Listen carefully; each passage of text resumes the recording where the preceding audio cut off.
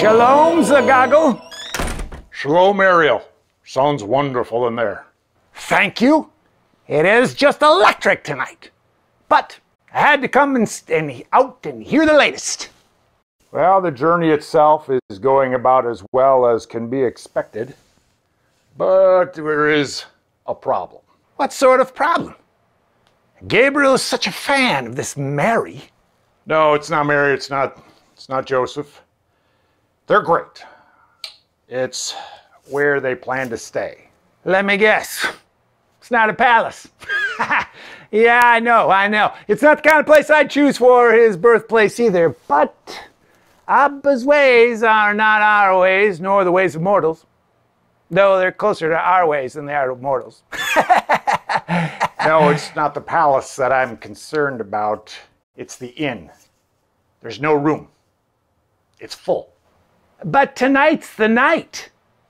These things are delicate. They go wrong all the time. Do they have a plan B? They don't even know plan A is a no-go. They're still a couple miles outside of Bethlehem. Okay. Then there's still time to do something to fix this. Actually, we're already on it. Gabriel called an emergency meeting of the executive team. Our first proposal, however, was rejected. Which was? Tell the Christ child to stay put in the womb for a day or two. Oh, just till we get this sorted out.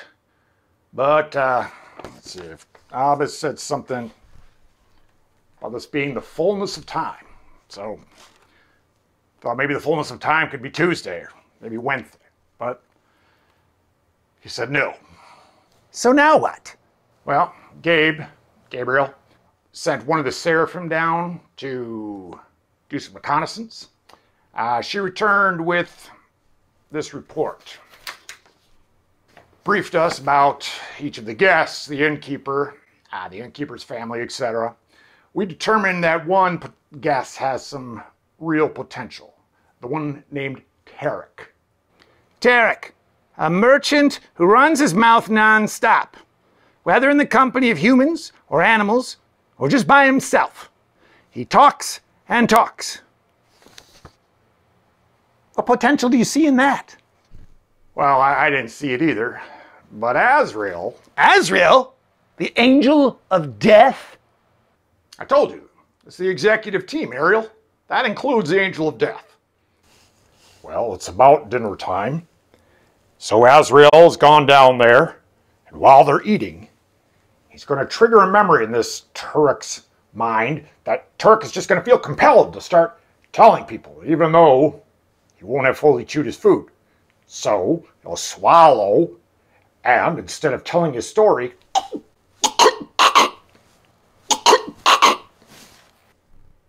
he'll die.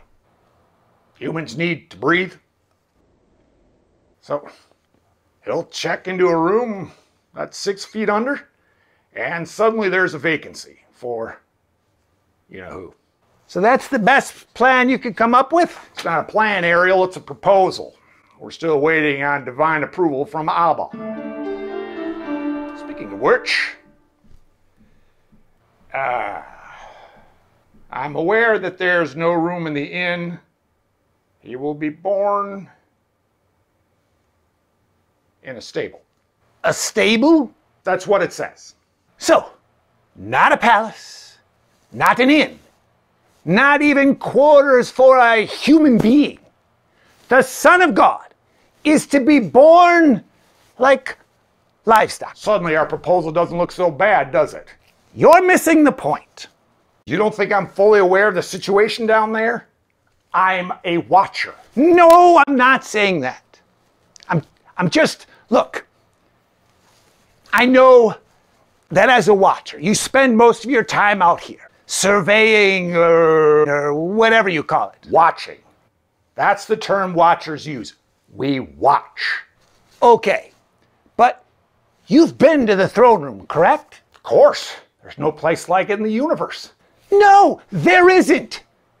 I've often wondered what I would do if I weren't able to sing. If I went in there, the glory of Abba's presence washing over me full force, and I opened my mouth to respond and nothing came out, well, it'd be like a human being with a clogged windpipe, like I might die. We all have our assigned duties, but singing in praise of Abba is no duty. It's a gift. It is air. And of course, this applies no less to the Son than it does to Abba. But he has no throne room. He will be born in a barn. Am I to hope that cows and donkeys will praise him with their song? What do you want me to do? I'm sorry, there's nothing you can do. Not true, not true. There's something you can do. You can do what you're called to do. You can watch. Yes, and maybe survey too. And you should go sing. Shalom, my friend. Shalom.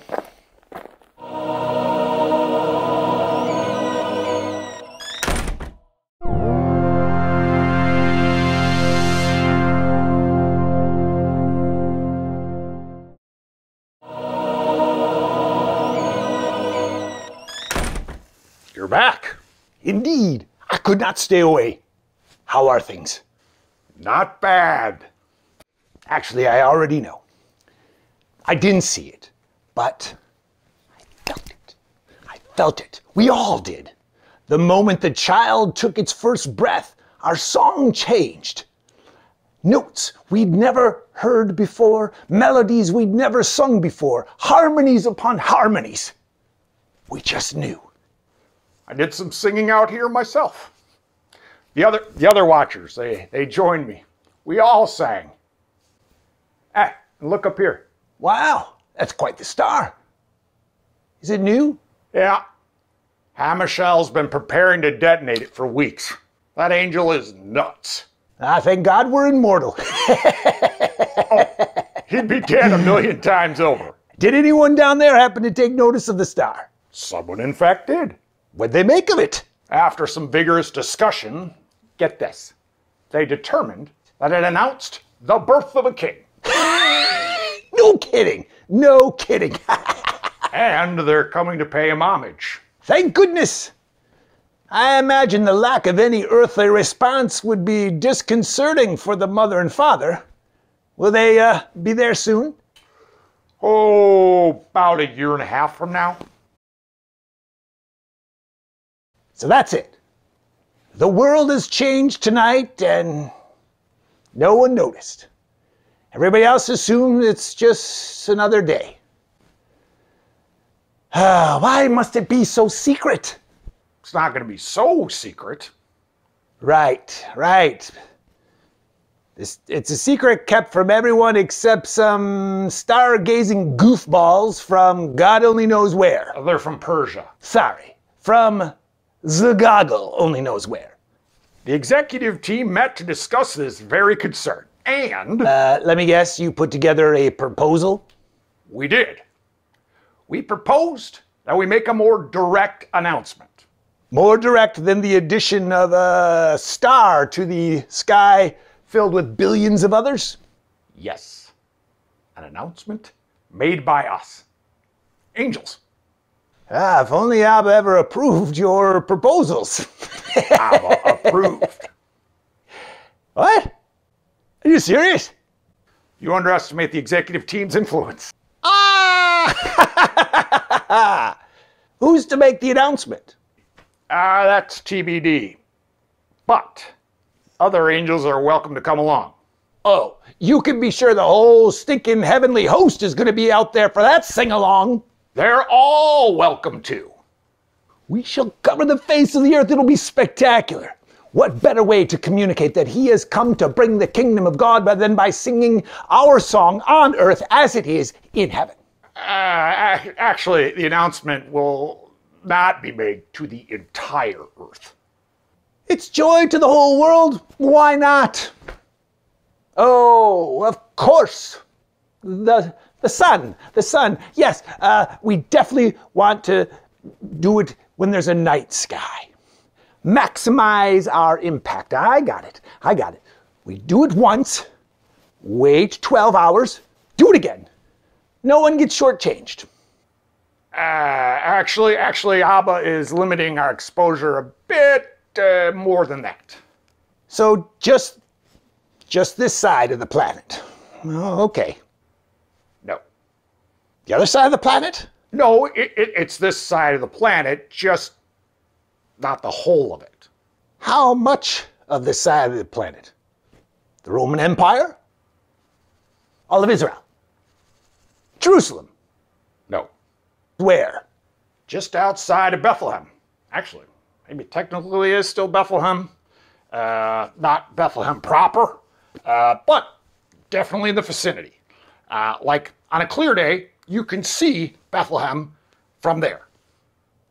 Will Bethlehem be able to see us? You mean people in Bethlehem proper? Because... Azrael, I need your help, please. No, they won't. Can you just tell me the location? 31.739 degrees north by 35.122 degrees east. What's that? Those are the coordinates Abba specified. Here, take a look.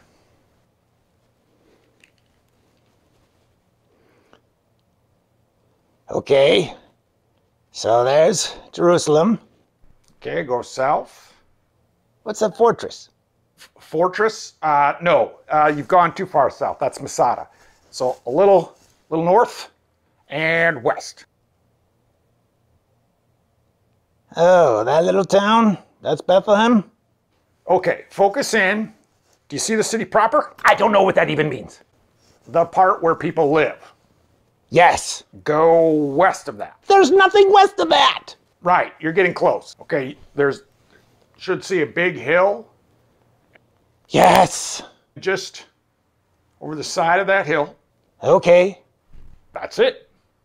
That's what?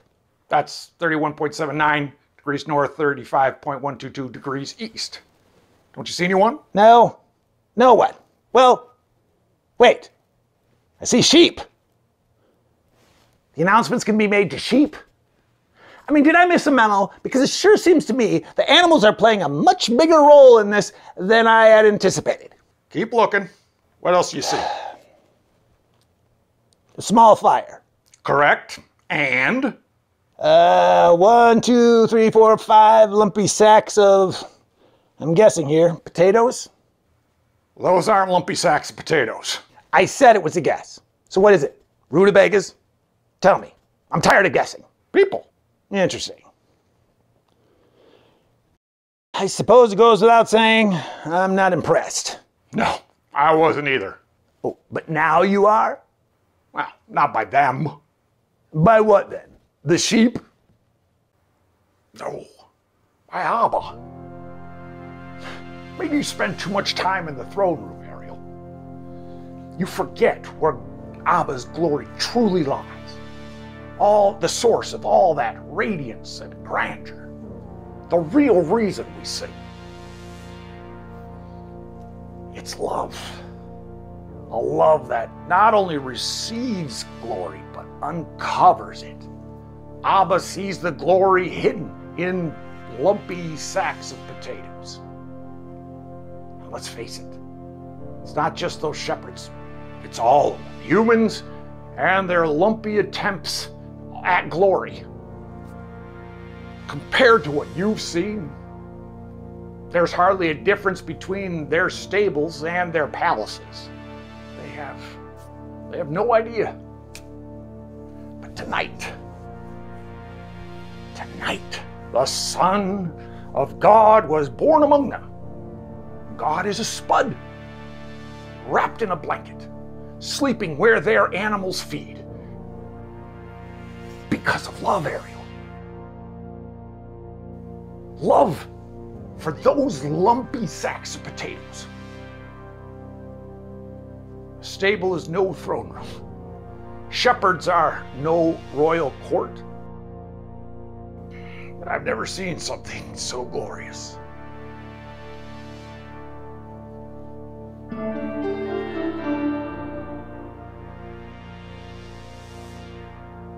Let me guess.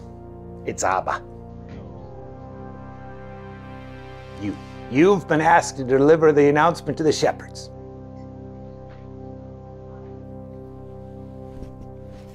I'll go tell the choir to get ready.